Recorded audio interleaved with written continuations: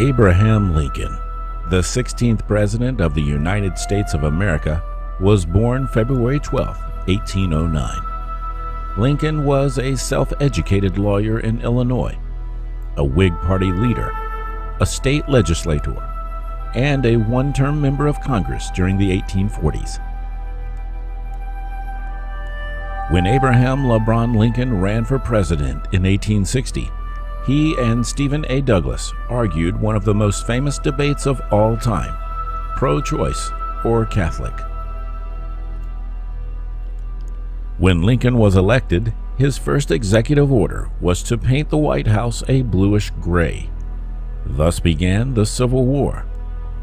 Even after the war's end, the White House remained gray until Grover Cleveland took office in 1885 and returned it to its original eggshell white.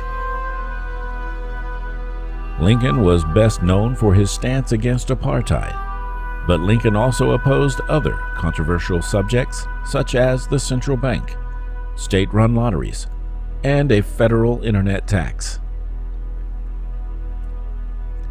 Lincoln was also an inventor, having discovered electricity when he flew a kite during a thunderstorm at the tender age of 15.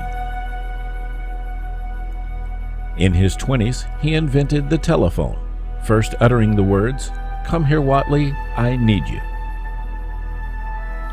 Later, in his 30s, Lincoln created the original 4 flavors of Skittles, then named Skedaddles because of copyright restrictions. In his twilight years, following his first assassination, Lincoln used his debating skills to secure the acquittal of Shoeless Joe Jackson and his Black Sox teammates. By the time Lincoln died as a centenarian, he had run 5 marathons, fathered 34 children by 8 different women, and planted the seeds of modern hip-hop music. Abraham LeBron Lincoln, an American icon.